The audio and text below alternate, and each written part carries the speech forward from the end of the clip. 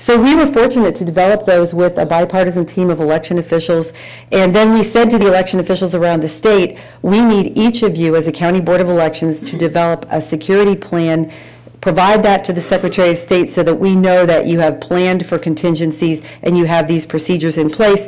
And we do think that that elevates people's trust and confidence in the system, knowing that we've put these security procedures in place. Now, we've done some other things that we think will help boost voter confidence.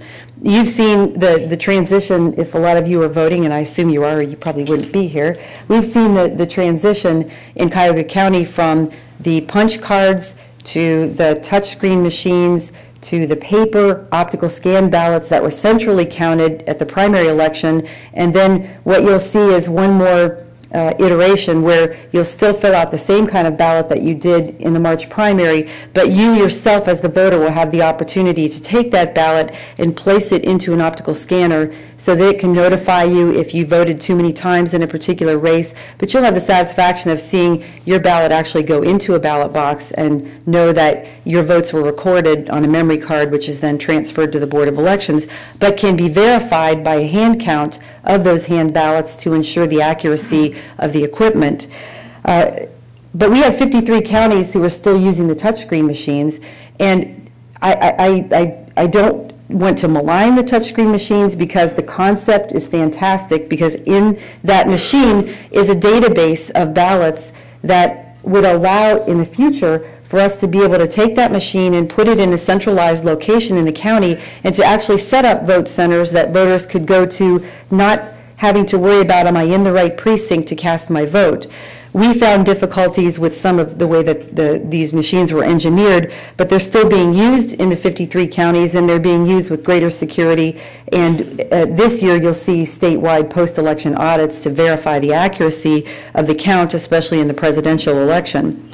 But what we've done with that, though, is we've required those counties to use a system of backup paper ballots, which I'll get into a little bit later in explaining how this works. The other thing that we've looked at was the fact that the voter's best chance at satisfaction is to have well-trained poll workers in the process. And we were aware that there had never been, to our knowledge, any statewide consistent poll worker training curriculum. So what you will see at your polling places this year will be something that every single poll worker in the state has been provided, and it's a poll worker quick reference guide. And so if there's a question about provisional ballots, the poll worker can go to this flip chart. They can see what the instructions are. Not easy. I didn't write these laws. We just have to administer them. They can, if they want to know about voter ID, we're going to have the same instructions for every poll worker to provide to every voter throughout the state of Ohio. We even get to the issue of what happens if there's a court order. What do you need to do to deal with voters who come after 7:30? What are the differences in procedures? How do you lay out the polling location? What are the presiding judge duties? And we made these basic enough that they didn't interfere with the individual nuances in each county, but that the basic things that are required by law for a poll worker to know and to do are contained right here. And because we understand that the better the poll worker does, the better the experience is going to be for the voter. So we look at that in the area of voting operations. We have issued so many directives that somebody informed me that when they're printed out on one side, they're thicker than the revised code, but I told them the revised code's printed on two sides. So we come out about the same. And the directives, so that you have a good understanding, they carry the force of law for boards of elections. So the boards have to follow federal and state law. Sometimes there are rules, but to allow us to be quick and nimble on our feet with changing technology, changing circumstances, sometimes even changes in the law where there may be some gaps or cracks that things could fall between, the Secretary of State has the authority and the responsibility to issue instructives in the form of directives or advisories which assist boards of elections in knowing what to do in particular situations. So we've told many of our Board of Elections officials, look at the directives that we've issued as a library, as a reference library, so that if a particular situation comes up, you know exactly what to do. The other thing that you'll see this year, and especially in some of the more rural counties, is we have really pushed the boards of elections on greater ADA compliance so that polling places are more accessible to people, and that's entailed in some instances polling places having to be moved. And we know that a lot of voters feel really comfortable going to the same polling place they've always gone to. But if they're not a voter who's in a wheelchair and is not experiencing what it would be like to try to get into a place that is not accessible, or have to drive up and have poll workers provide curbside voting because they can't make it into the polling location, I think they might feel a little bit differently. And as we all know, change can be a little bit difficult, but you in Cuyahoga County, I've got to give you the medal, because I think you've dealt with the most changes in voting systems of any county that I've seen in the recent future.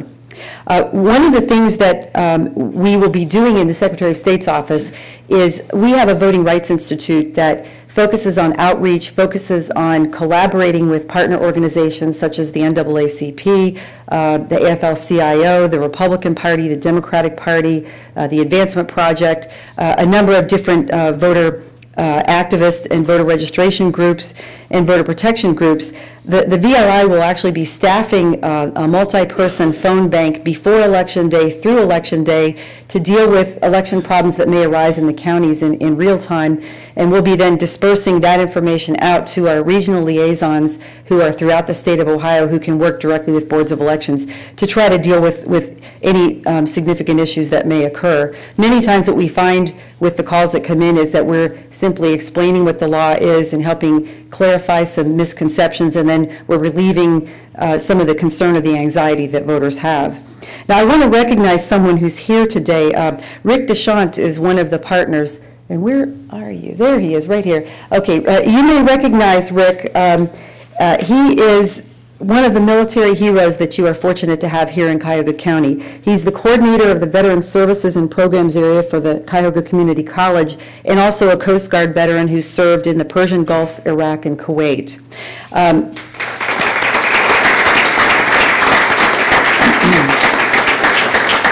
And he has extensive experience with Homeland Security, oversees TSA screening operations right here in Cleveland at Hopkins Airport, and he has been recognized as a hometown hero for helping to subdue an armed gunman at the Cleveland Hopkins Airport who had shot and wounded a Cleveland police officer.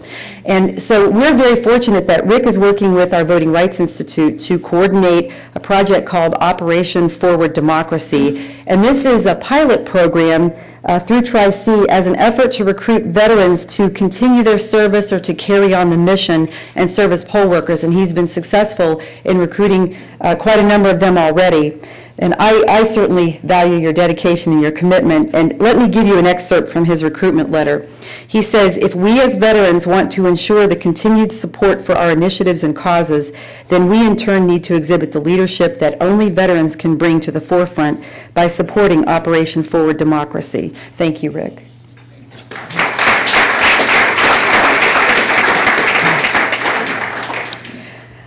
We also, I'm thrilled to see high school students here today, because I know that the Jane and Pat have been working to recruit high school students for the Youth at the Booth, because we found that high school students are some of the best poll workers that we have. With the average age of poll workers, most recently having been about 72 years old, that's tough. We need people who are very adept with electronic equipment. And let's face it, sometimes when you're older, it's kind of hard to see into that dark corner where to plug this machine in, and they're much more able to do that sort of thing. And we've found in working with kids voting throughout the state that students who serve as poll workers say that they are more likely to become lifelong voters, that their friends and their family vote because of their participation in the process. So we appreciate that. Like I said, our partnership extends beyond with the boards of elections, but also with the community. One thing with partnership is it requires some give and take, and we have had some very healthy dialogues with boards of elections throughout the state. I personally have wonderful dialogues every week with the Cuyahoga County Board. Since the change in leadership and the drastic changes that they've experienced with an entirely new board, new director, new deputy director, as well as a new voting system, And I must say, Jane and Pat, you two deserve a lot of credit, because there was a tie vote in December of last year